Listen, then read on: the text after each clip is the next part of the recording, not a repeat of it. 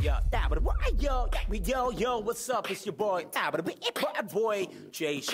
Showing up in here, and you're watching DXB Today. Peace. Well, welcome back to yet another season of DXB Today. Here's what we've got on today's show. We meet one of Turkey's biggest stars at the Arab Media Forum. We celebrate the return of Dr. Sultan Al-Niadi as he safely came back from space. And of course, we caught up with the one and only Jay Sean while he was down for his Indie Vibes concert here in Dubai. Welcome back to the brand new season. What a summer it's been. A long summer. Looks like everyone's survived. Ladies first. Good summer? Great summer. Survived. Happy to be here. And we had such a great summer here in Dubai. There was still so much going on, wasn't there? I mean, there was the DSS sale, which was absolutely amazing. The concerts as well. Hassan Jesmi, he was on the mic and he sounded amazing. Not only that, we got to see all of the Beat the Heat concerts as well. So I was very happy because you had Kairoki from Egypt. Yeah. You had Sharmoufas, also from Egypt. You had the incredible band Autostrad from Jordan. I was a very happy boy. Yeah, look, Tom's not going to know the artist I'm about to mention. That's Davido. Have you heard of him? Very much so. You have. He's huge for Afro beats for Nigeria. He came through performing at Coca-Cola Arena for DSS. So, I mean, really doing it for the Afro beat nation, I think. Yeah, no, it was an interesting summer. I think, obviously, looking at the sort of population numbers and just getting a vibe of what's going on in the city at the moment. A lot of people relocating to Dubai over the course of the summer. Schools are absolutely rammed, and if anyone's been out on the roads of late, you'll notice that it's been turned up a little bit since everyone came back from summer. But I'm actually very excited because of the new plans to expand Hesse Street. I think that's going to help a lot of people, and it's going to raise my rent in JVC, I reckon. Probably will. We'll hear about it. Might need to move on in with Tom for a bit, for sure. It's the the expansion. My only concern about that, and this is of course the big announcement over the weekend, upwards of 700 million dirhams worth of investment into Hesse Street, is it's going to take a while, isn't it? Yeah, they're going to have to close it while it's being built, aren't they? There's going to be a little bit of headache, I think, in the building of it, but it'll all be good in the end, as they say. Yeah, look, today's show, I'm excited to talk about Dr. Sultan Al-Niadi. I mean, what he's done is phenomenal. Everyone's talking about it. There's one thing I don't know if you guys know about, though. He said one of his most favourite surprises when he was up in space was a handwritten letter from his mum, and she was sharing with him how proud she is of him. And he actually recently shared that at the Arab Media Forum, which we'll be getting into as well. But Sparrows, would space I hope that's not you? one of the 5 things you didn't know about Sultan Al-Niadi, because that's coming up later on in the show. Yeah. That really is. What else did we learn? We learned that he has to be able to swim, doesn't he? Because of landing, apparently, in the sea. Oh, and mango salads. He likes a mango salad, doesn't he? Yeah, he's got to probably love his own company as well. Well, we're enjoying the chat, but we want to include more people in it. So let's find out who's going to be our guest co-host for today. Hi everyone, it's Millie, and if you thought the DXB Today team could get rid of me that easily, well, you thought wrong, because I'm back and I'm so excited to be here co-hosting the first episode of Season 3. We're going to go and talk about all the upcoming events in the Dubai calendar, so let's go.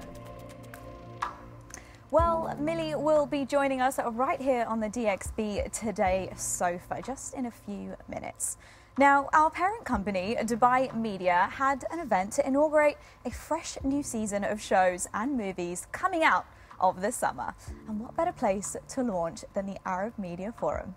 Ahmed went down to find out a lot more. I'm here at the Dubai Media Gala Dinner, where they're going to be launching the strategies that they're going to be following for the next 5 years. Follow me as we know more. Specifically, if you want to discuss the TV channels strategy, they're based on 4 pillars. So the 4 pillars that we've concentrated on are Emiratization in terms of the new faces we have. So we have young Emirati faces in terms of presenters, content creators that have joined as well DMI.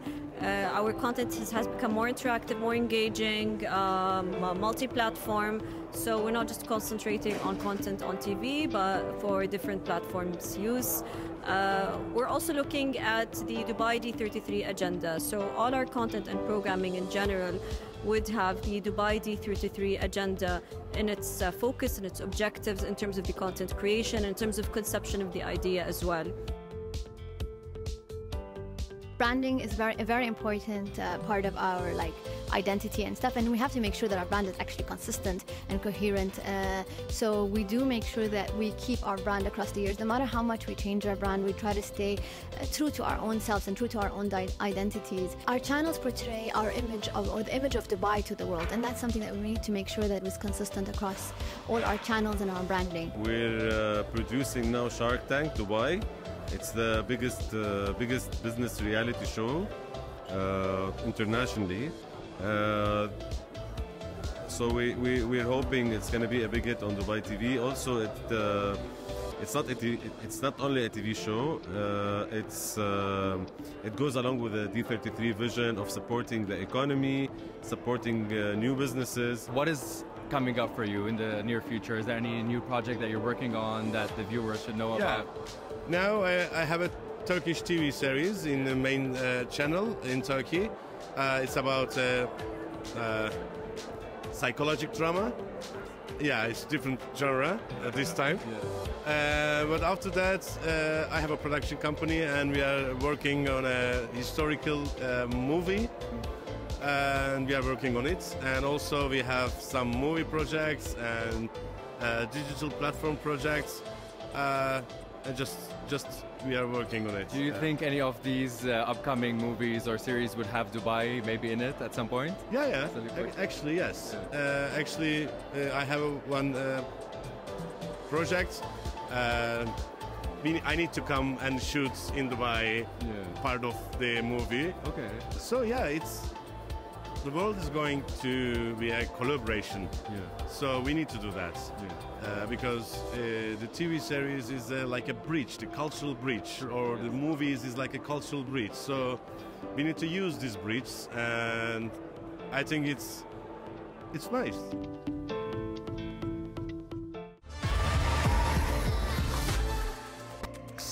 So a whole host of international talent turning out to the official launch for a brand new season, and make sure you keep it locked here on Dubai One TV. Of course, all of our sister stations as well.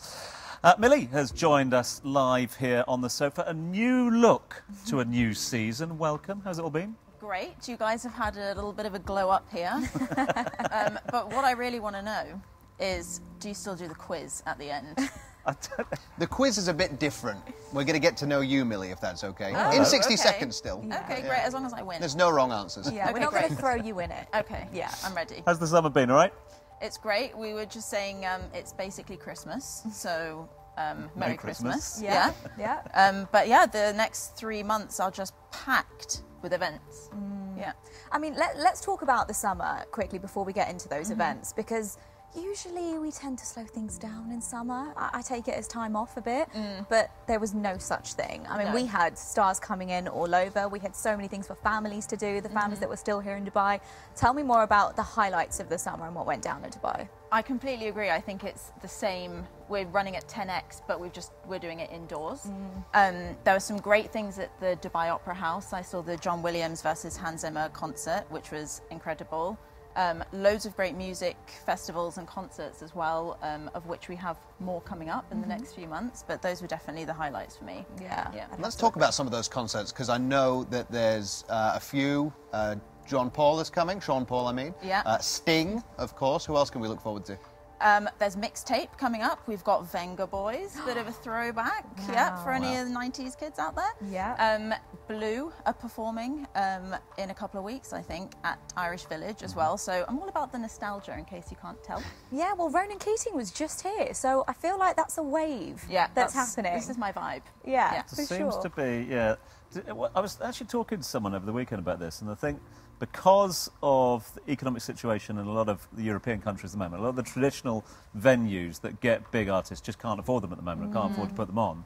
So a lot of artists are looking to this region for gigs, hence why we've been told by Coca-Cola Arena, Etihad Arena, the Dubai Rugby Sevens, watch this space because some more big names will be announced in the next couple of days. Yeah, Did I just say Dubai Rugby Sevens? You did. I've got to get fined. You're in trouble now. You did. It's the Dubai Sevens. I just reprogrammed my brain as well after that. It's rebranded. It's the Dubai Sevens now. Sevens. Ain't all about the rugby nowadays. No, it's about the music. It's not just about music, though, because I know there's quite a lot of comedy that's going to be happening soon. Where can we look forward to some of that? Yes, I personally am a big fan of the Laughter Factory.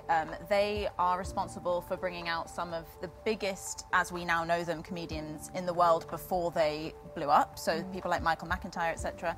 They're always bringing out new acts. I think that's and they do it every month. I think that's a great little event to look forward to every month. Now, I mean, what I love about Cosmo is what you've actually done is created a whole community of incredible women, not just here in the city, but globally as well, that just come together. And you guys are actually solidifying that, aren't you? Yeah. With loads of things for us to actually get together for the next few months. Tell me more about that. So we have a whole jam-packed Q4 of events, but one of the things I'm really looking forward to in November, every Wednesday we're launching a fashion ladies night at the 5 on the Palm. So we've got a fashion show, there's foods, drinks, amazing goodie bags for all the ladies that come along, and we did it back in March and it is so much fun. So I would love to see you all there. Even though you're not ladies, you're invited. Yeah, we'd love to be there. Are you doing Cosmo Bachelor of the Year again? We haven't actually done that for a while, but it's one of the most requested events to bring back. So I was a candidate in 2018 and I didn't place. So. Okay, noted. Back. Noted. Okay.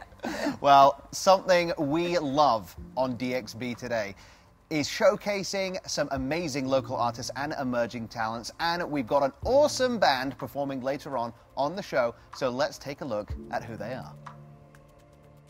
Hi guys, we're The Ark. My name's Carrie, all the way from Scotland. We've got Ariel here from Argentina, Wilson from Colombia, and of course Wally from Philippines. We're quite an eclectic band, but tonight we're going to do something special for you guys. Kind of a little bit of a funky vibe. It's called Fire. That's right, Misty and Engin Altan coming your way. Stay tuned. How incredible. I mean, I've seen a bit of their performance and I'm telling you, you're in for an absolute treat. It's very exciting. But right after the break, we're going to be getting great insights into the world of media with the one and only Chris Fade and, of course, Anas Bakash at the Arab Media Forum. So don't go anywhere.